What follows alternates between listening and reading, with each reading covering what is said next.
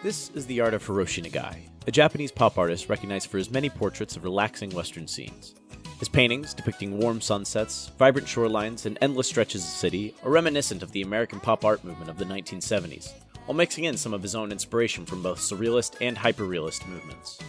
His art is some of my favorite, using vibrant colors, clean lines, and precise strokes to create scenes that just make you wish you could jump right in and stay there. His portraits seduce the viewer into a dreamlike world, each one more serene than the last.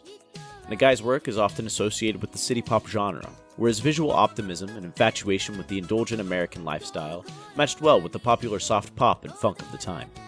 City pop would go on to welcome him with open arms, featuring his art on a collection of albums in the genre.